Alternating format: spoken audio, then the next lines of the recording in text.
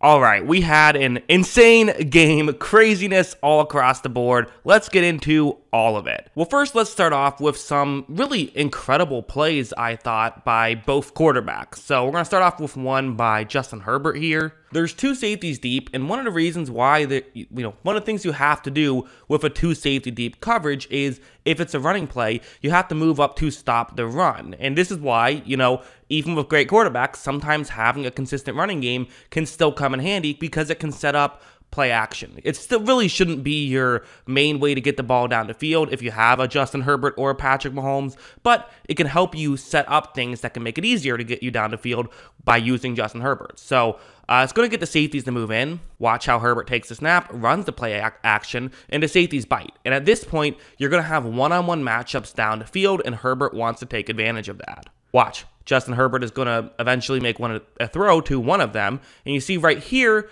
there's not a ton of separation, but that's actually okay. You don't need a ton of separation here, especially if you're Justin Herbert. One of the things I talked about in a video I posted earlier today, actually, is that Justin Herbert has the ability to throw the ball so well. He has such great arm talent that sometimes doing that, it can just make it much more difficult to if you're a defensive back, you have less time to turn around and knock the ball away, right? There's just less time, but the receiver can, he knows when the ball is coming. He can adjust to it right away, especially in a situation like this where the defensive back's back is turned because he was getting beat by half a step. And so as you see, it's a good throw and they're able to pick up a big gain. They get in, close to the goal line. They would eventually get into the end zone on a future play. So that's kind of, one of those classic Justin Herbert plays. And it was also set up well by some, good job of, getting them to bite on the play action. All that stuff was good. And then there's this play, which, there's the meme of, when someone else makes a great play, people say if Mahomes did this, the internet would go crazy or whatever, or the media would go crazy about it,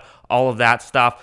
It's a funny meme. But I'm almost wondering if the pendulum has swung so much in the other direction that we're not truly appreciating just how bonkers some of these plays that he makes are, because we just almost take it for granted at this point that he makes bonkers plays.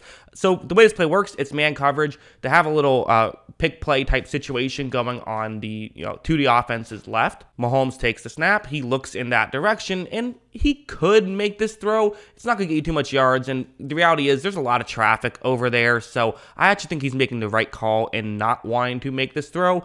And again, for someone else, you have to find another receiver who's open. But for Mahomes, he can take his time because he can bide more time. Watch him scramble outside the pocket, and he's going to do a couple things. One, he breaks a tackle, and two, he looks downfield and notices he has a receiver who's, I'm not going to call this wide open. There is kind of a window where you can make this throw. And also just, from a television watching perspective, it makes it all the more perfect where you can actually see basically the exact angle that Mahomes sees, but you can see how it's a tough angle and it's going to be difficult for him to make this throw. Mahomes sidearms it off balance with perfect accuracy for a touchdown. I'm not going to take that for granted.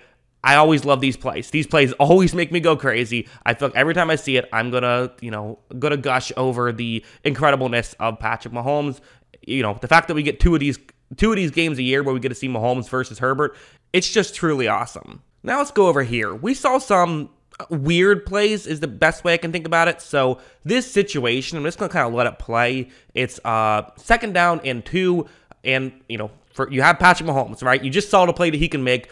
What do? Well, what did Andy Reid do? He's going to first rush the ball here. So, okay, you ran the ball and gained a yard. Not what you wanted, but now here, third down and 1, they run the ball again, do not get it, and then would punt it back to the Chargers. This is just one of those, this should never happen, right? I just talked about what the advantage of running the football is in a game like this, where two teams play two safeties deep basically all game. There's definite advantages here, but I don't know. It just leaves you with a sour taste in your mouth when you run the ball on second down and 2, third down and 1, and then punt the ball away when you have someone like Patrick Mahomes. And meanwhile, over here now, we got to talk about Brandon Staley's fourth down decision-making, and not in the way that we typically have to talk about Brandon Staley's fourth down decision-making. What has the media done to Brandon Staley? What is going on? It's a fourth down and 2 midfield. This is, what do the analytics say, right? That's what we always think about with Brandon Staley. Well, using the fourth down decision bot on Twitter, again,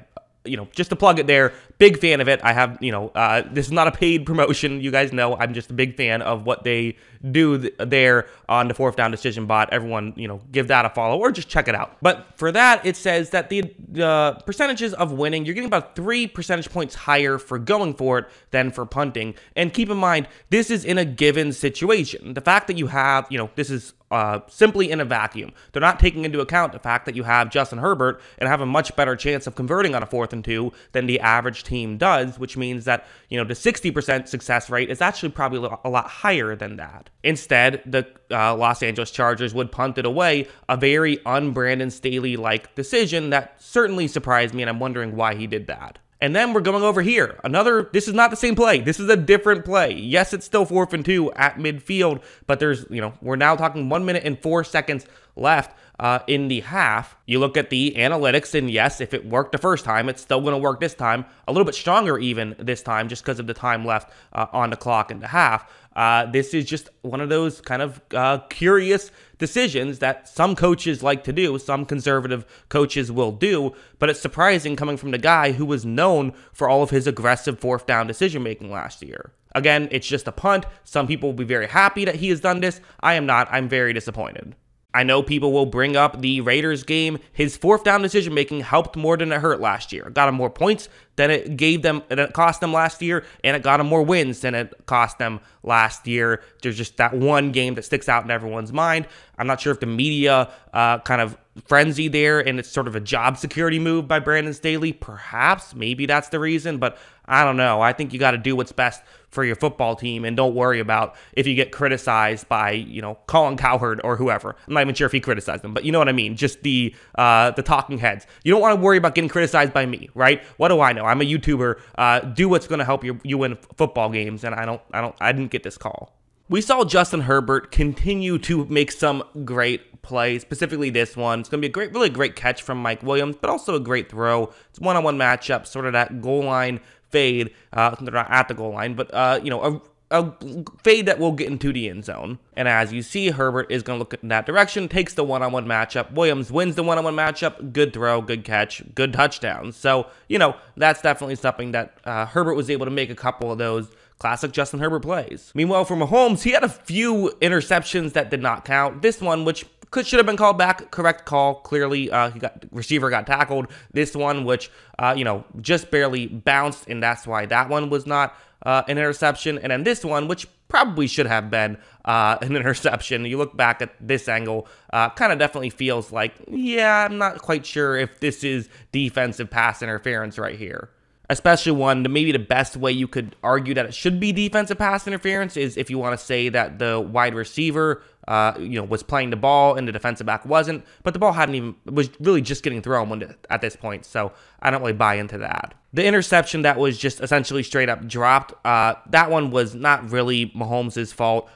It was, or maybe it was, but it was at least a miscommunication, so I don't know how much blame to put on him for that one. This is the only one I would really say, yeah, that one was kind of tough. Although also this play probably should have been an interception. Listen, Mahomes he's a gunslinger. He'll take some chances, and sometimes it'll work out, sometimes it will not. Obviously, you definitely take the good with the bad because there's so much good and not that much bad, but there will be some bad.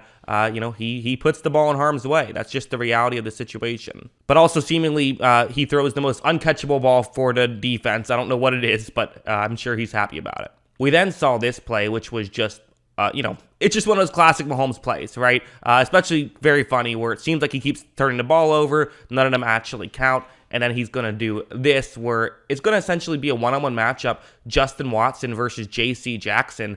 And the reality is, this isn't anything fancy. Watson's just going to win this route. But watch Patrick Mahomes. There's pressure, but is he ever really concerned about pressure? No. He steps up in the pocket, throws way off balance, but he can just flick his wrist and throw the ball 50 yards down the field. And you see Justin Watson, who's a guy who's, been a practice squad guy for a decent part of his career, is now burning one of the best corners in football. As you see, great throw. J.C. Jackson not able to make the play. Again, it was a Mahomes throw as well, so that makes it more tough for Jackson, but still, great play. This is the play that, this was a jaw-dropping play. Every now and then you get one of these in a tight game where it's just one of those, did that really just happen type plays. It had a EPA of -13, and the win percentage for the Chargers went from over 60% to just 16% when it happened. Just a massive swing in the game. Let's talk about what happened. So it's going to be man coverage that the Chiefs are in, and it's just a weird play. You're going to see Everett right here, kind of just, really very lacklustery. I'm not sure if lacklustery is a word, but we'll go with it. Run out there, and at this point, again, he called to be taken out of the game. He was tired, but just didn't have time to take him out, so he stuck out there.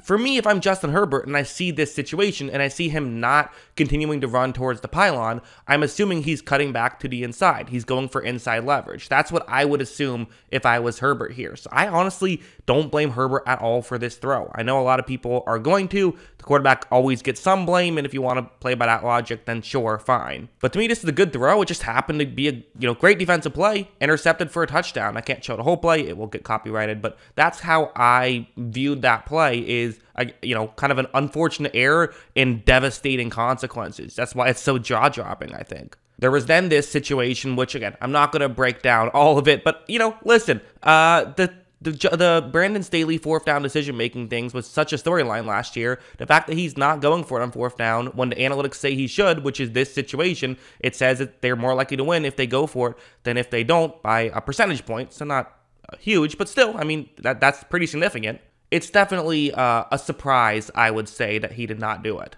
I'm going to just put my reaction to this in the video, I suppose. I'm watching this live right now. I'll just leave this on the screen. Justin Herbert looks to be hurt, so I'm hoping that's not too bad, but that would really suck. It definitely makes it a lot less fun to be talking about fourth down decision-making. So, I'll give an update on that for you guys in just a second, hoping that this works out okay. It doesn't look okay. That's not great. Very sad to see that. Well, actually, Justin Herbert ended up trying to stick it out and did a pretty good job. Made it a 3-point game. It was just too late at that point. So, yeah, pretty crazy game. What did you guys think about all of that wildness? Let me know in the comments below. Always love hearing from you. And, of course, as always, thanks for watching.